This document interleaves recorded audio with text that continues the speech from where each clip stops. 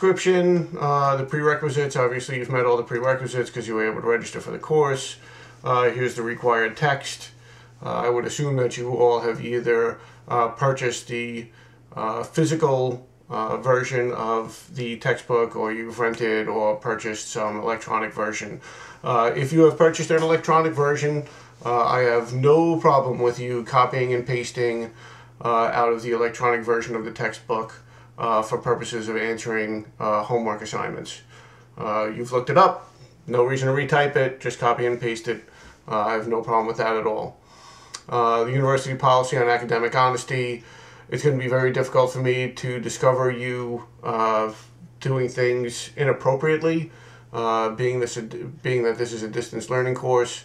All of the quizzes are randomized, so it's not like you can cheat off each other while you're taking a quiz. But if I do somehow discover that you are being dishonest in submitting work or any kind of work associated with the course, I really have no tolerance for that at all. So I'll just bring that to the dean's attention and persecute that to the fullest extent. But I don't think I'm going to have to worry about that. I've never had to in the past, so let's hope I don't have to in the future. Here's the statement on university disability policy statement. I have worked with students with disabilities in the past. I have no problem with that. I will extend every accommodation I can for you. So if you need any accommodations, please let me know so that I can make this the best experience for you possible.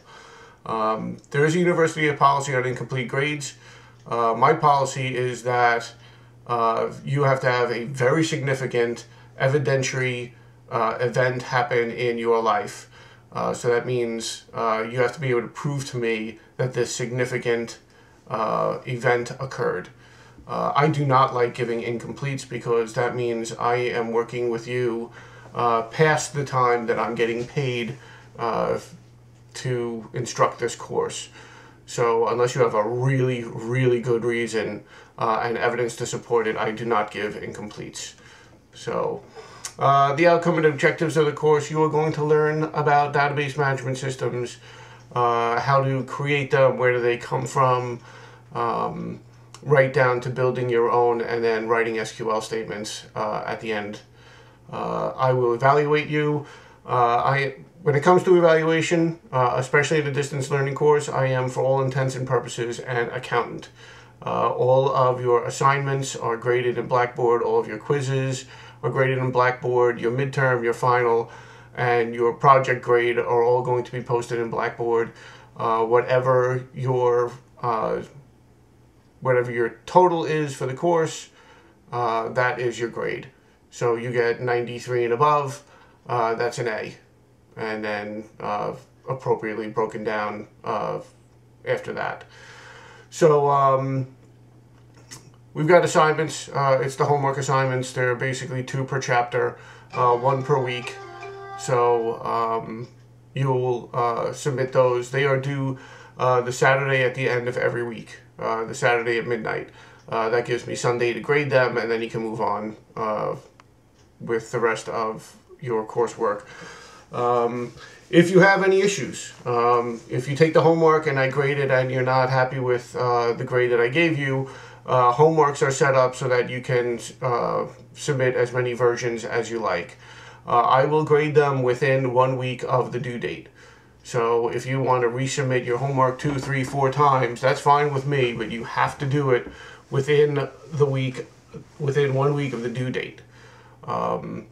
I know I say submit it after the due date. That's the initial submission. If you do not submit that homework assignment by the time it's due, you get a 0. So submit something to me so that I can grade it. And if you don't like your grade, you can do it over again, but I have to have something before the due date. If it's not handed in before the due date, you do not get a chance to resubmit it again, unless you have a real good excuse and some kind of evidence to support why you were incapable of doing that homework assignment by the date it was due. Exams and quizzes are very similar, but again, that I have to reset. So the way exams work, again, they're all randomized, so every time you take it, you're going to get a different quiz. You have to ask me to reset the quiz for you so you can retake it within a week. And, you know, again, you can retake as many times as you like, because it's self-grading. All I have to do is reset it for you, but you only have 1 week to ask me to retake quizzes. The project you're going to do in a group environment, hopefully you've already started putting your group together and started formulating your idea as to what your project topic is going to be, because that is due the first week. The first Saturday you have to submit your first project milestone. I cover the project milestones in a different video. So I've already covered the policy on missed exams. So, you know, if you need makeups, you have to let me know way ahead of time. And you have to have some kind of evidence to support that.